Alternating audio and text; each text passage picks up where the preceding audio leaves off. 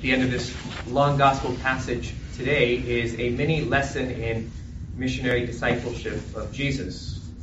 And first we learn one very clear principle, that discipleship of Jesus does not start with our choice, but with his. This man has been freed by Jesus, freed from the oppression of the evil one. Jesus has cast out many demons from him. And he pleads with Jesus, let me go with you. Let me join your company of disciples. And Jesus tells him no. Jesus always takes the initiative. The choice is his first. He offers, and we respond. And Jesus has called each of us to follow him, to join him, to be with him, to be his disciple. Of course, we also know that everyone Jesus calls, Jesus also sends. Jesus sends on mission.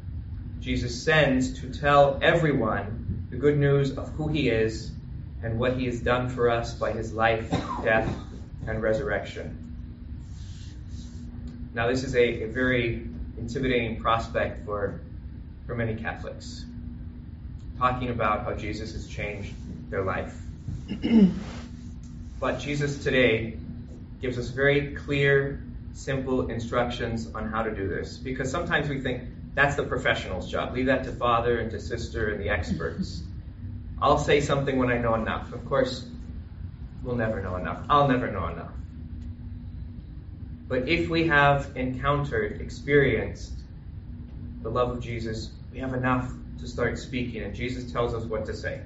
Jesus says, go home to your family and tell them all that the Lord in his mercy has done for you.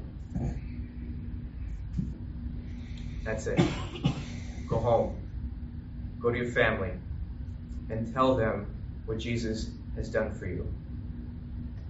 Little ways, big ways. How has Jesus changed my life, made my life different, better, more meaningful, more purposeful? Now, sometimes home is the hardest place in the world to evangelize. ACC is not so easy either. But the instructions are right here today.